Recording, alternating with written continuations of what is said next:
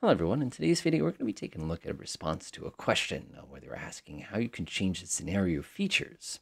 So the scenario features is, if you come up to the main menu here and press start new game, you pick a scenario and you press load selected, you pick a side, you press enter scenario. That's this guy. That's the scenario features and realism options page, and it tells you kind of what you have. Now what you'll notice here is I can't change any of these. And now the reason we're doing that is because we are not in scenario editor mode. So if I wanted to, of course, I could come down here and press begin scenario. It would fire up the scenario. There's no scenario here. Now let's open up the same exact scenario, but this time what we're going to do is we're going to do it in the editor. So I'm going to come down to edit scenario, come down to Testa, go ahead and press the button there, press enter scenario. Notice the box did not pop up.